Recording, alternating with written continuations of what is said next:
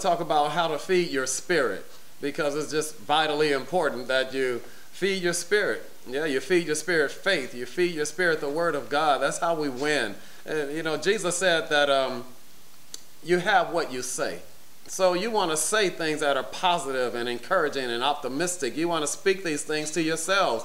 Tell yourself you're a champion, you're a king and a priest, and you're more than a conqueror. Say things such as, all my bills are paid, my needs are met, my debts are canceled, and I owe no man anything. Say, I'll walk in divine health all the days of my life. Say, my eyes see perfectly, my ears hear perfectly, my internal organs function and synchronize according to God's divine design all the days of my life, and that I will live a long life and be satisfied. Say, any sickness, germ, virus, or disease that touches my body must instantly die, because I'm covered by the blood of Jesus. This is how you feed your spirit. You make confessions. You speak the Word of God into your heart. You tell yourself who you are, so that at any crossroad, your spirit will be strong. The spirit of a man sustains his infirmity, but a wounded spirit who could bear? So you want to exercise your spirit by speaking these positive things to it.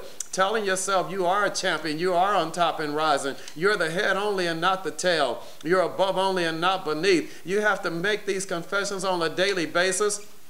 You shall decree a thing, and it shall be established for you, and the light of God's favor shall shine upon your ways. This is how you feed your spirit. So you want to feed yourself the Word of God. Feed yourself positive things. Tell yourself where you're going and who you are. And tell yourself you're strong in the Lord and in the power of His might. Tell yourself that I'm smart, I'm intelligent, I have the right answers to every question. I make the best decisions. I have the best of friends. I have the perfect people in my life. You have to feed your spirit these things, and trust me, you will attract all these things into your life. But if you think you won't do it, you can't make it, you won't, because the scripture says that as a man thinks in his heart, so is he. So if you think in lack, you think that nobody helps you, there'll be no jobs, you think nobody likes you, you know what? There won't be any jobs. Nobody will like you, because you have what you say. So this is how you feed your spirit. Make these positive confessions on a daily basis. Train yourself to be positive and optimistic, encouraging and edifying.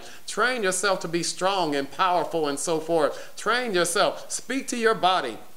Speak to your mind. Make declarations daily over your children, over your family, over your household, over your finances. Make daily declarations. Speak to yourself. Feed your spirit by making confessions on a daily basis. That's how we win.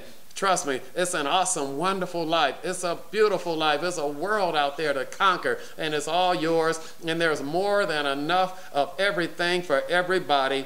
It's just some people have and some have not. Those who have not, Jesus said, what they do have will be taken away. And those who have, even more will be added to them. It's because they're operating according to His principles. That's what it's all about. So I wanted to just come on and tell you how to feed your spirit. This is how you do it. Make these confessions. And I also would like to encourage you, continue to send in your questions and allow me the opportunities to come back and answer your questions and have dialogue with you by way of this website here. So thank you so much for tuning in to bfabp.com. Continue to send the questions. Thank you so much.